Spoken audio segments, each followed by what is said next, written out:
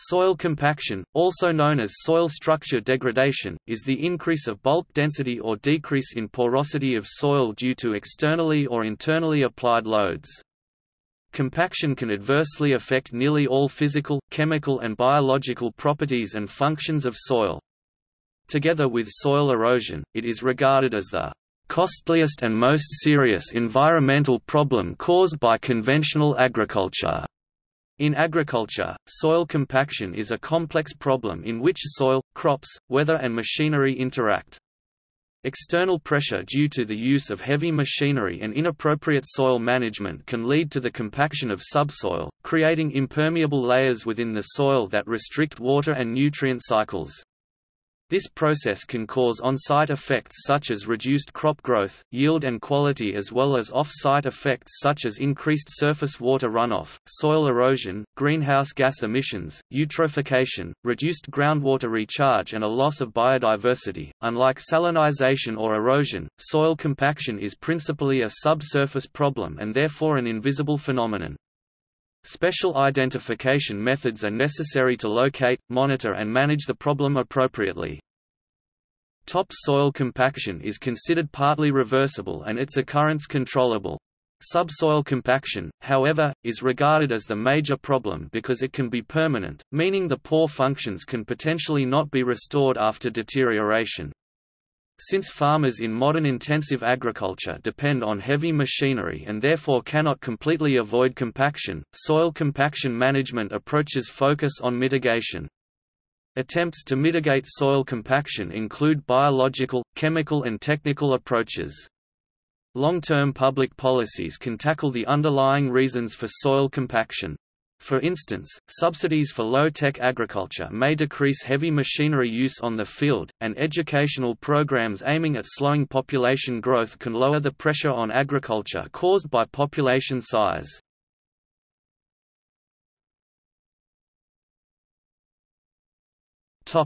History and current state. Soil compaction is not a recent issue. Before the beginning of mechanized agriculture, the usage of plow pans was associated with soil compaction. However, multiple studies have shown that modern farming techniques increase the risk of harmful soil compaction. The historic data basis for global soil compaction is generally very weak as there are only measurements or estimates for certain regions, countries at certain points in time. In 1991, it was estimated that soil compaction accounted for 4% (68.3 million hectares) of anthropogenic soil degradation worldwide. In 2013, soil compaction was regarded a major reason for soil degradation in Europe (APPR). 33 million hectares affected, Africa 18 million hectares, Asia 10 million hectares, Australia 4 million hectares, and some areas of North America. More specifically in Europe, approximately 32% and 18% of the subsoils are highly and moderately vulnerable to compaction respectively.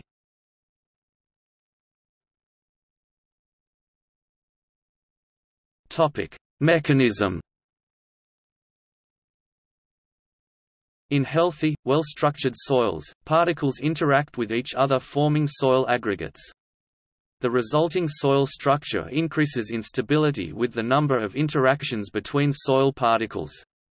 Water and air fills the voids between soil particles, where water interacts with soil particles forming a thin layer around them. This layer can shield particle-particle interaction, thus reducing the stability of soil structure. Mechanic pressure applied to the soil is counterbalanced by an increase of soil particle interactions. This implies a reduction in soil volume by reducing the voids in between soil particles. As a consequence, water and air is displaced and soil bulk density increases, resulting in a reduced permeability for water and air. Susceptibility of soil to compaction depends on several factors, which influence soil particle interactions. Soil texture, with fine textured soils high clay content being more susceptible to compaction than coarse textured soils. Soil structure, with angular, heterogeneous structures being more stable. Soil water content – a high water content increases susceptibility to compaction as the layer of water on the surface of soil particles shields interactions between soil particles. Initial bulk density – dense soils are more resistant to compaction as the number of particle interactions is higher. Organic matter content – increases resistance to compaction as organic matter acts as a buffer, binding minerals and water. pH – affects net charges of molecules.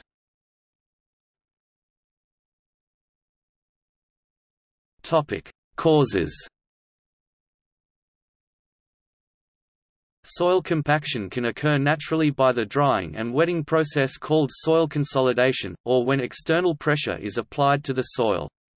The most relevant human-induced causes of soil compaction in agriculture are the use of heavy machineries, tillage practice itself, inappropriate choice of tillage systems, as well as livestock trampling. Use of large and heavy machineries for agriculture often causes not only topsoil but subsoil compaction. Subsoil compaction is more difficult to be regenerated than topsoil compaction. It should be noted that not only may the weight of machineries, i.e. axle load, but also velocity and number of passages affect the intensity of soil compaction. Inflation pressure of wheels and tires also plays an important role for the degree of soil compaction. Whether heavy machinery is in use or not, tillage practice itself can cause soil compaction. While the major cause of soil compaction in a tillage activity nowadays is due to machineries, the influence of compaction resulting from lighter equipments and animals to the topsoil should not be neglected. Moreover, inappropriate choices of tillage systems may cause unnecessary soil compaction. It should however be noted that tillage activity could reduce topsoil compaction compared to no tillage activity in the long term. Significant livestock trampling resulting from livestock farming on meadows and agricultural land is also viewed major cause of soil compaction. This is not affected whether the grazing is continuous or short term, however it is affected by the intensity of grazing.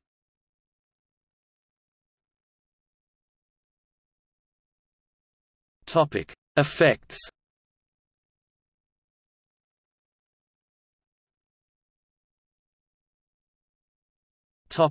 On-site effects. Major effects on soil properties due to soil compaction are reduced air permeability and reduced water infiltration. Main physical negative effects to plants are restricted root growth and accessibility of nutrients due to increase in bulk density and reduced pore size.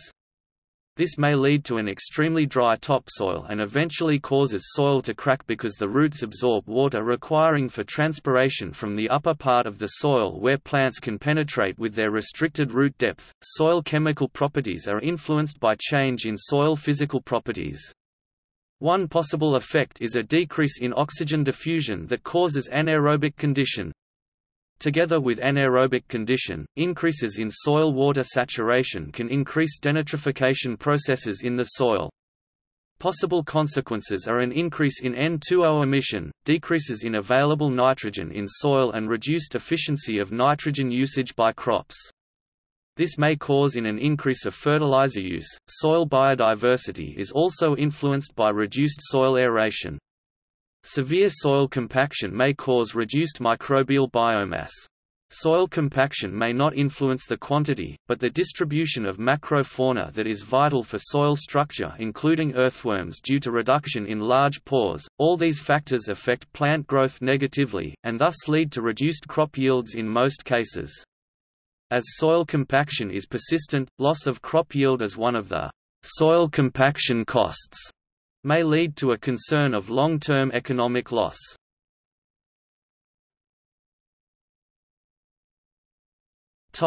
Off-site effects. Soil compaction and its direct effects are closely interrelated with indirect off-site effects that have a global impact, visible only in the long-term perspective. Accumulating effects may result in complex environmental impacts contributing to ongoing global environmental issues such as erosion, flooding, climate change and loss of biodiversity in soil, food security. Soil compaction causes reductions in crop growth, yield and quality. Locally, these effects may have minor impacts on food security. If one aggregates the losses in food supply due to soil compaction, however, compaction may threaten food security. This is especially relevant for regions that are prone to droughts and floodings. Here, compacted soil may contribute to dry topsoil and increased surface water runoff. In addition, climate change can worsen adverse of soil compaction. This is because climate change features events such as heat waves and storms that can increase the risk of droughts and floodings and drainage systems. Climate change and energy use. Soil is a storage of greenhouse gases (GHG). It is seen as a major terrestrial pool of carbon. Providing nutrient cycling and filtering services, soil regulates GHG fluxes. The loss of gases from soil to the atmosphere is often enhanced by the influence of soil compaction on permeability and changes in crop growth. When compacted soils are waterlogged or have an elevated water content, they tend to cause methane (CH4) losses to the atmosphere due to an increased bacteria activity. The release of the GHG nitrous oxide N2O originates also from microbiological processes in soil and is reinforced by the use of nitrogen fertilizer on arable land. Furthermore, compacted soil requires an extra energy input. More fuel and fertilizer are used for cultivation compared to uncompacted soil due to restrictions in crop growth resulting from a decreased efficiency in nitrogen use. The production of nitrogen fertilizer is highly energy demanding. Erosion, flooding and surface water. The reduced permeability of compacted soil can result in local flooding. When water cannot infiltrate, ponding and water logging pose a general risk for soil erosion by water. On compacted soils, wheel tracks are often the starting point for runoff and erosion. Soil erosion is likely to appear on sloping fields or especially hilly land. This might lead to a transfer of sediments 56. Except for direct negative effects for farmers, the risk of surface runoff close to wheel tracks affects the off-farm environment indirectly, as it for example redistributes sediment, nutrients and pesticides within the field and beyond. Especially when the risk of surface soil erosion is heightened, eutrophication of surface waters becomes a big problem due to an increased amount of nutrients. On high-risk areas, such as wet soils on slopes, applied slurry can run off easily. This results in a loss of ammonia, which is polluting surface waters, as it creates a lack of oxygen. Leading so to the death of many species. Soil erosion caused by compaction is responsible for a decline in habitat quality and therefore species loss. Groundwater. Another off-site effect can be seen with regard to groundwater. The infiltration rate of grassland soil without traffic is 5 times higher than on soil with severe traffic. A consequence might be a reduced recharge of groundwater. Especially in dry regions suffering from a lack of water reserves, this poses a crucial risk. In regions where the subsoil provides a significant proportion of the water required by crops to meet transpiration demands, often being dependent on agriculture, this danger of compaction is most present. Moreover, the amount of fertilizer that is used on compacted soils is more than plants can take up. Thus, the surplus of nitrate in soil tends to leach into groundwater, resulting in pollution. Due to a declining filter ability of soil, microbial decomposition of pesticides is restrained and also pesticides are more likely to reach groundwater.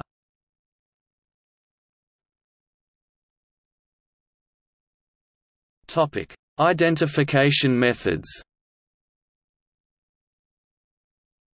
Soil compaction can be identified either in the field, the laboratory or via remote sensing. In order to get reliable data and results, a combination of different methods is necessary, as there is no single universal method available to identify compact soils in the field. Phenomena like waterlogging on the surface or in subsurface layers, visible reduction in porosity and changes of soil structure, soil moisture and soil color are indicators of soil compaction in the field. A blue-gray soil color and a smell of hydrogen sulfide can occur in the topsoil due to extenuated aeration. An increase in soil strength can be measured with a penetrometer, which is basically a device for measuring the resistance of a soil. Another important indicator of soil compaction is the vegetation itself. By means of patterns of crop growth, pale leaf colors and root growth, it is possible to draw conclusions to the extent of compaction. Especially when trying to identify soil compaction in the field with the measurements mentioned above, it has been considered particularly important to make a comparison between potentially compacted soil and uncompacted soil nearby. In the laboratory, soil bulk density, pore size distribution, water permeability and the relative apparent gas diffusion coefficient give a good overview of the permeability of soils to air and water and therefore on the degree of compaction. Since the coarse pores are most important for water infiltration, gas exchange and transport, focusing on them when measuring the porosity and the diffusion coefficient is recommended. Data gained at a laboratory are reliable as long as a certain amount of samples has been analyzed. That is why it is necessary to gather a large number of soil samples throughout the entire sample plot that is of interest. Remote sensing. Remote sensing helps to recognize alterations of soil structure, root growth, water storage capacities and biological activity. Detection of these features directly on the surface of bare soil or indirectly by the vegetation lead to identification of this type of degradation. This is especially helpful for large areas. As a prevention of soil compaction, remote sensing can model the susceptibility of soils by considering soil texture, slope value, water regime and economic factors like the type of farming or the machinery being used. Limitations. Soil compaction is often local and depends on many factors that may vary within a few square meters. This makes it very hard to estimate susceptibility of soils to compaction at a large scale. Since methods of remote sensing are not able to identify soil compaction directly, there are limitations to identification, monitoring and quantifying, especially on a global scale. Identification methods mentioned above are insufficient for large areas since it is not possible to get a large enough sample size without harming the soil and keeping financial effort to a reasonable level.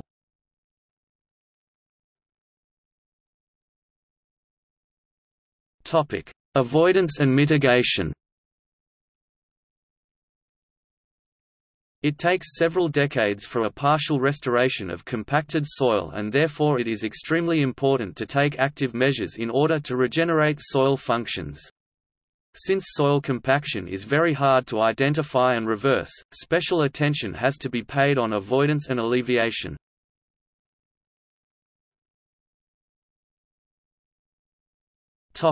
Public policy responses. The United Nations General Assembly has agreed to jointly combat land degradation. In particular, member states committed themselves to use and disseminate modern technology for data collection, transmission and assessment on land degradation. The European Union addresses soil compaction by means of the 7th EU Environment Action Programme, which entered into force in 2014. It recognizes that soil degradation is a serious challenge and states that by 2020 land is supposed to be managed sustainably in the entire Union. National governments have regulated agriculture practices in order to mitigate the effect of soil compaction. For instance, in Germany farmers operate under the Federal Soil Conservation Law. The law states that farmers have the obligation of precaution towards soil compaction according to acknowledged good practices. Good practices may vary from case to case, involving a variety of biological, chemical and technical methods.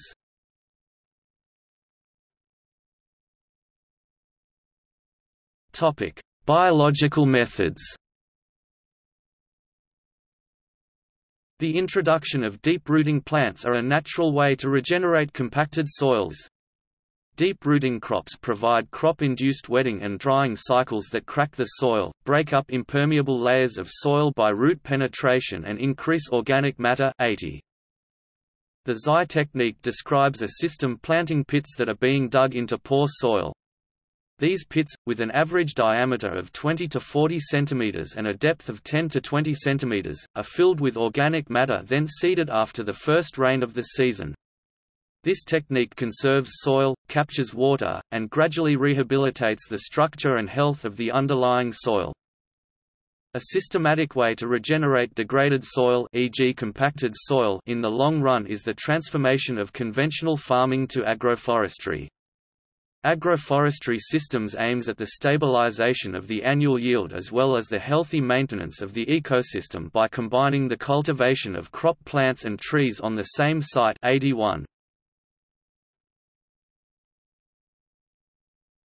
Topic: Chemical methods.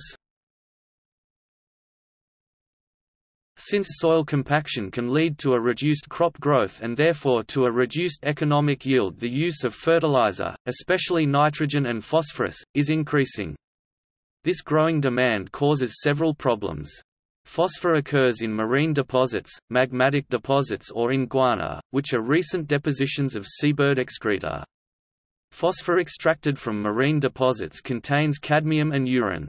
Both elements can have toxic effects on soil, plants and hence for humans or animals as consumer. Another opportunity to increase soil fertility besides from using mineral fertilizer is liming. Through liming, the pH level and base saturation should be raised to a level more suitable for microorganisms and especially earthworms in the topsoil. Through an increased activity of soil fauna, a loosening of the soil and following a higher porosity and improved water and air permeability should be reached.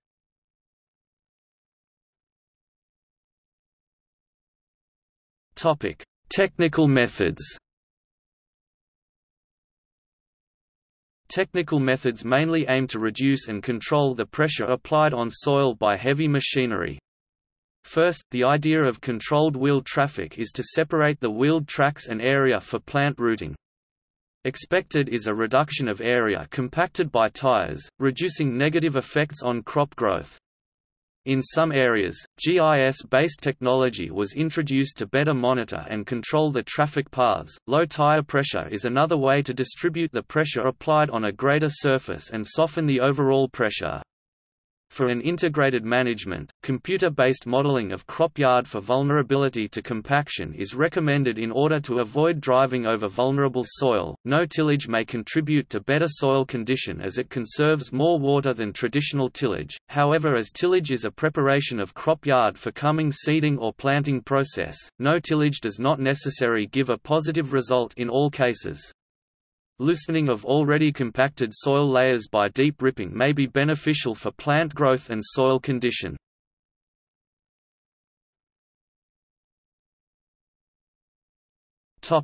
See also: land use change, and forestry.